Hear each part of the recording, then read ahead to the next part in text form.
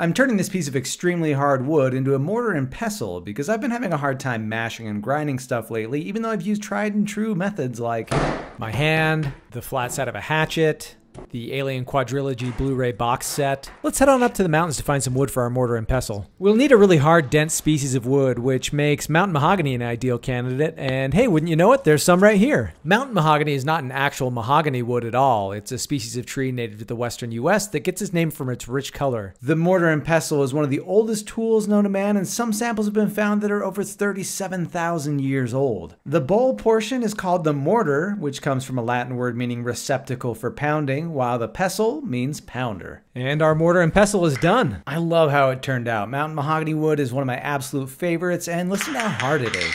And I guess we'll grind some spices to make some seasonally appropriate cookies while we're at it. And that is one tasty mortar and pestle cookie.